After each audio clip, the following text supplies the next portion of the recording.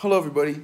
So I have an example problem for us to do, and this example problem says, I'm looking for my paper. Okay, it says show the thermodynamic identity del T del V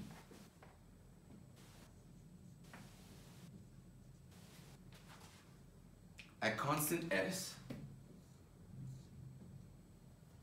is equal to negative T times alpha P all over Cp times Ks. Yes, okay.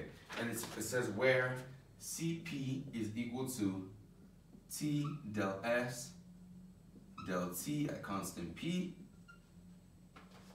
and Ks is equal to negative 1 over V del V del P at constant S, and alpha P is equal to 1 over V del T at constant P. Cool. Now, remember I said at a point in time thermodynamics just becomes math? This is literally just a math problem. So they're basically giving us the answer and they want us to get there. So what I'm first going to do is substitute everything here into this. So I'm going to say negative T times alpha P. Alpha P is given as 1 over V. I'm just going to put a dot there. 1 over V times del V del P at constant, del V del T at constant P all over Cp, which is T, times del S del T at constant P times Ks, which is negative 1 over V del V del T, del V del P at constant S. Cool. Now, what can I do here? These T's cancel out, right? This negative cancels with this negative. This 1 over V cancels with this 1 over V. So I'm left with something, okay? Del V del T at constant P all over del S del T at constant P times del V del P at constant S. Now, what I want to go ahead and do, I'm trying to get del V del T at constant S. So I can sort of see that this is equal to this, right? Del V del T at constant P times del S del T at constant P times del V del P at constant S, right? Cool. Those three things are equal, or those two things are equal, right? I can already see that this is actually flipped, right? Because when you're dividing a fraction, dividing fractions easy as pi, flip this second and multiply, right? So what you can do is literally you can leave those constants the same and you just flip the variables. So this is actually del T del S at constant P and del P del V at constant S, right? I see that these cancel out. And you could have done that in your head from here to here, but just to show you where I'm getting everything from.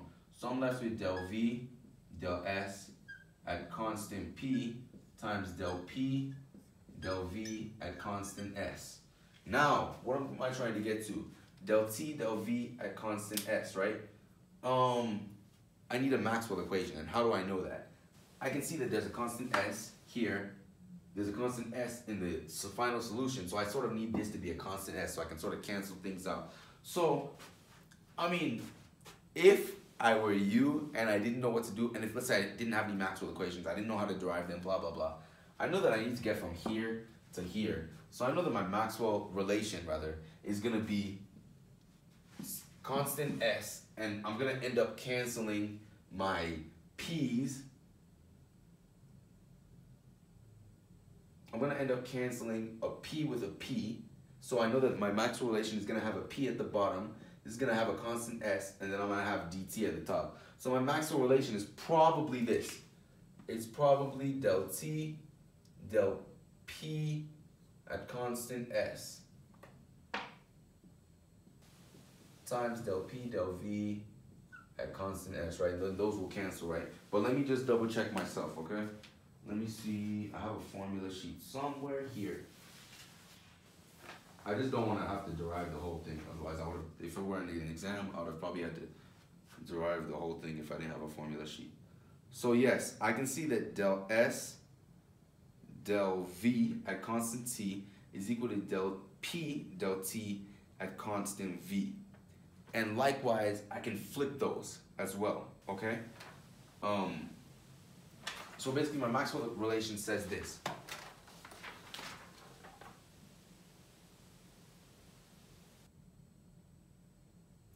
Del S, del V at constant T is equal to del P, del V at constant, I'm sorry, it's del T, del S, right? That's what I'm looking for, right? No, I'm sorry. I'm sorry. Y'all give me 2 seconds. So my Maxwell relation says that del V, del S. So it's actually literally that same exact thing. So disregard what I said before. So it's literally this. Del V, del S at constant P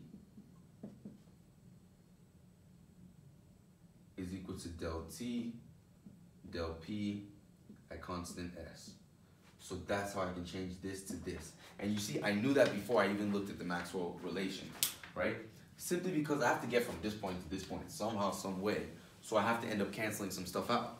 So based on the relations of just differentials and fractions and everything, because these are both constant S, I can cancel these.